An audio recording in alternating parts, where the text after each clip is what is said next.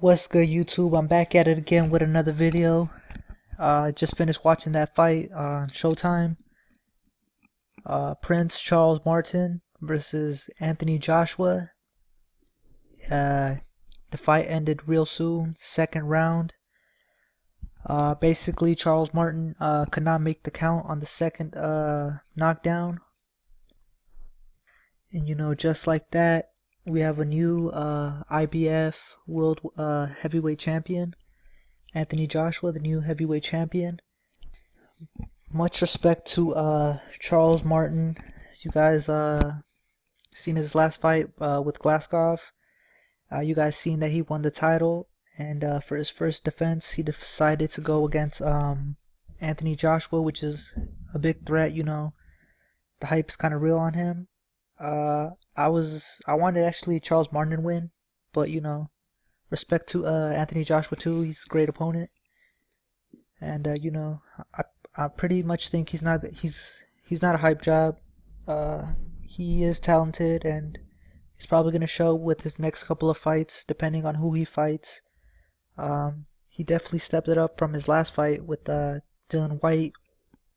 But Martin, he took the fight. He went to his backyard. We pretty much knew this was gonna happen, or not. That he was gonna lose, but someone was gonna get knocked out. They're both big heavyweights with big power, big KO ratio, and we knew it was gonna just be a matter of time, depending on who threw the hardest punch first. But he pretty much countered him both times with after Charles Martin tried to use his jab. He was right there with the counter.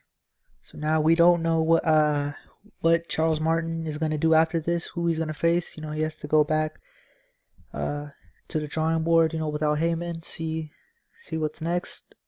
I mean, who knows? Maybe he took a loss, but Al Heyman's a pretty good manager, as you guys know. Adrian Broner, after he took a loss to Sean Porter, he came back. I'm not necessarily saying he's gonna get a heavyweight title shot, but they're probably gonna bring him back up, bring in lower oppositions, and build his career back up.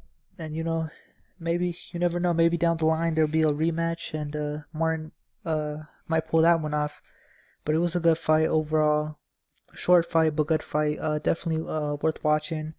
Also, Pacquiao Bradley on later today, so that's gonna be a pretty exciting fight. But this was just a little short review on this fight. Prince Martin, he's probably gonna face. We don't know who his mandatory is, or so yet, but hey man, he's probably gonna have some good fights. So respect to both these guys. Pretty good fight. Peace.